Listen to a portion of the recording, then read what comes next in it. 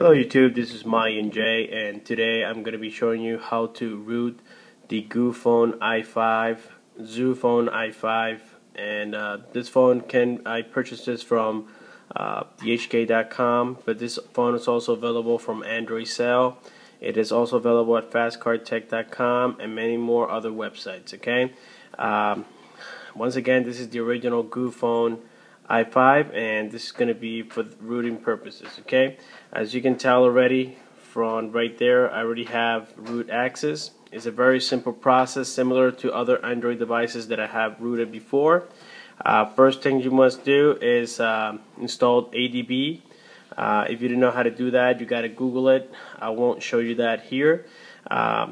Next thing is you have to make sure you install the drivers. But just to give you a heads up, if you installed SnapP, this is a Chinese way of synchronizing. It's an app that helps you synchronize your phone, and with this application you're going to be able to get the drivers for this phone. Okay, but I'm also going to put them on the description so you can be able to download them if you need to. Okay, that being said, we don't need this, so we're going to close it. Okay, now you're going to download this zip file that I'm going to provide in the link below, and basically you're going to extract it into a new folder. So let's create a new folder here, and okay, so now we're going to extract. We're going to hit extract files. It's going to be new folder 2. There we go. Now we're going to open the folder that we extracted the files to, and the next thing we're going to do is we're going to plug in the Goophone with the computer. Okay, just like that. Alright, next thing you want to do is you want to make sure that USB debugging is turned on. So we're going to go to settings, and now we're going to go to general. We're going to go to accessibility, and we're going to go to developer options, and we're going to turn on USB debugging. Okay, once USB debugging is turned on, now you're going to come here to back to the zip that we extracted onto the new folder, and you're going to double click on Run Me. Okay, now from here you're going to select option 1. Okay, so what you're going to do in your computer is you're going to select option 1 down here. So that's 1. Okay, and then you're going to hit enter. Okay, and now the phone is going to do its thing.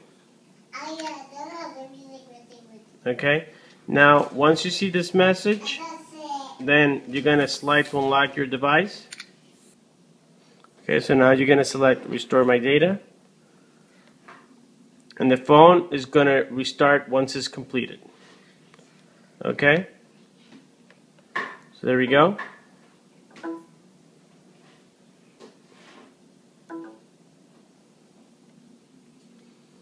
Now the device is going to reboot itself.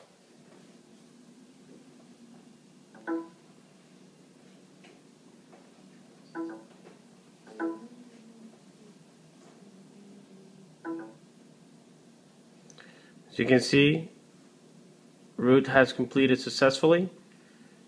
So now we're going to click on any key here. There we go.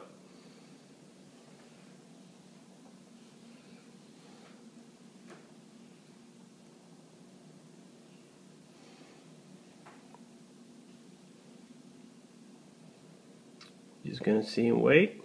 And here we have it. Okay, there we have super user. Already.